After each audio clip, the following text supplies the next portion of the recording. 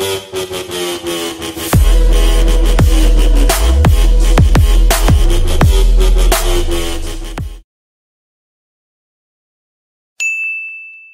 everyone, this is Stunts Collector here with another action figure review, and here I finally was able to get the retro Venom figure that is a Hasbro exclusive, where people are basically selling them for range between like 80 to 100 bucks, maybe a little over 100 bucks. So I somehow managed to get this off of Mercury, so I had to pay 80 bucks for it, but I'm not going to regret it, I'm pretty sure. But let's go over the box on the outside first. So first we get Venom's eyes with the pupils. And then you get the red shade here, the blue shade around there. You get his nice sharp teeth. He's like pinkish purplish gums. You get some purple in there around the lips. And you get the green like spit that he has with the red outline around it. And then here is this side there with the Venom logo varnish, which I like a lot. I'm not throwing this away. And you can get that nice cool picture of Venom there. Let's see if I can kind of block the light there. You can kind of see him a little bit. And then here's the other side. Here is the top with nothing. And then here's the bottom with the DCPI. But besides that, carefully cut this thing open. And here is the package inside that box, which I like a lot. This is a retro card that we usually get. So first we get the retro Spider-Man logo from the 90s series, Marvel Comics logo there. Here we get the billboard picture of Venom with his shade effects there, which I love. Venom. And then you get the city background there. Here's the Venom figure. Nothing on the sides. Here is the back with that Spider-Man logo again. Venom here on the right. And you could see that you could swap out heads with the one with the tongue, or the one where he's like smiling a little bit or grinning. And then you get that nice picture of Venom there. And then you get a description of Venom down here. And then here is the DCPI. But besides that, let's crack this thing open. And here is the retro Venom figure out of the packaging here. And I absolutely love this thing. It's awesome. So let's first go over the accessories. So first, you get his left fist here with that red shading around there. You get a little bit of blue on his thumb to get that nice, I forgot what it's called, the color shading effect they had in the series.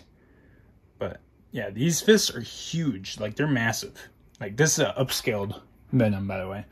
And then you get his right fist here, which is the reverse. So you get the blue on the forearms and the knuckles there, and then the red on the thumb area, which is good. And then we get the extra head sculpt here, where he does not have the tongue out, but you can see that it's kind of all curled up there in his mouth. You get the red shade effect on his left, the blue shade effect on his right there. You get the nice white teeth with the gums, and then you get the white eyes with the pupils there. This is an awesome head sculpt. I like this a lot. And then here is Venom up close, and my god, this thing is awesome. I have zero regrets paying for what I paid for it.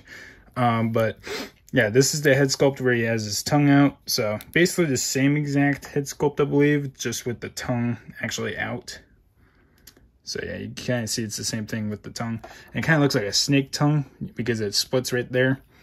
And then you get the blue shade effects on the right side of him, the entire right side. And then you get a little bit of red in the inner shoulder and biceps and the thumb. Because, you know, what would be cool if you did a red light shining that way in the blue? That would be a pretty cool effect. I think I've seen someone do that before. And then you get that nice Venom spider there on his chest there. You get the nice crisp black lines between the legs. Goes all the way through the back, which looks awesome. I love this logo a lot. I think the back looks a little small, but the front looks pretty good. I like that a lot. Then you get the red shades here on his other side with the blue on his thumb. You get the nice sharp nails for him too. These are brand new. Oh, these are brand new hand sculpts too. Like, we've never seen these hands before. And I really like the forearms a lot because you get this like really veiny look on his forearms. And then the legs here, you get the red shade effects on the outer part of his thighs and leg and foot. And then the inner part of his shin and the inner thigh here, you get the blue. Inner thigh, inner shin, you get the red. Inner thigh, outer thigh and inner outer shin, you get the blue. And then the blue on top of the feet, which look awesome. And then you get some of that effects on the back here on his quads. No, not quads. His I forgot what you call them, but behind the legs. And this thing is huge. I love this thing. So let's go over the articulation. So he has a disc ball joint head, so you can go down that much. You can look up that much. Oh yeah, I also forgot to mention he has peg holes for some reason. I don't know what, but you got left and right motion there. Not a whole lot of head pivoting though. Shoulders can move out that far. 360 rotation there. He has butterfly joints, which is awesome. Yeah, his arm keeps popping off. This one specifically. You got bicep swivel, double jointed elbows. I do wish they were pinless, but I don't mind it. This thing is pretty cool, and that kind of gets the shade effects, or kind of get rid of it. That little complaint. And then wrist hinge down that far. And then, I don't know why this wrist hinge keeps popping off. Goes up that far, 360 rotation there. He has an ab crunch that goes down that far, backwards that far. He has a waist swivel, 360 rotation there. Legs kick out that far. Forward a whole lot, Jesus. Backwards not a whole lot. Thigh cut, double jointed knees, still pinned. And then ankles can hinge down that far, up that far. Nice ankle pivot. And just to give you a sense of the scale, this is a retro Venom next to the retro Spider-Man. Let's see if I can get him straight up a little bit. So that's how tall he is compared to Spider-Man, which is pretty dang accurate because he's huge.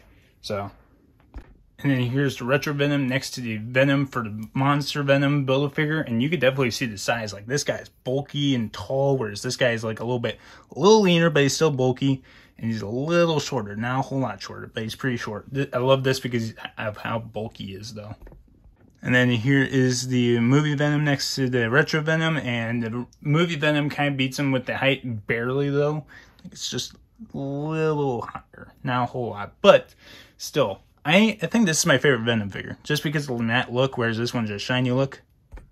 So yeah, that's the retro Venom for you. I really like this figure. I actually do not mind paying $80 for this figure at all. The only complaints that I have is that the arm keeps falling off, and there's pinholes on his traps here, on his shoulders. So I don't know why they put those on there. It's probably a reused body mold, but I've never seen it before. I don't know. What body mold do you guys think it was from? I don't know. But like I said, it still has pin joints, but I kind of forgive that because of the shading. Kind of draws that away, so it doesn't bother me too much. Whereas the Spider-Man figures, you get the red pins on the inner part of the elbows, which aren't supposed to be there. But like I said, I love this figure. I didn't mind paying $80 for it at all. If you are really into Spider-Man and Venom, I highly recommend you try to get it if you can. I wouldn't go over, so if I were you, if you want to get it, I would not go over a price limit of $120. $100 is kind of pushing it, but I got mine for $80, so you should be able to find yours for $80. But yeah, he's an awesome figure. Highly recommend it. But besides that, that's all I got. If you guys want to check out my link tree, it has my Twitch, Instagram, and TikTok if you want to help support me on those. But yeah, that's all I got. Thanks for watching.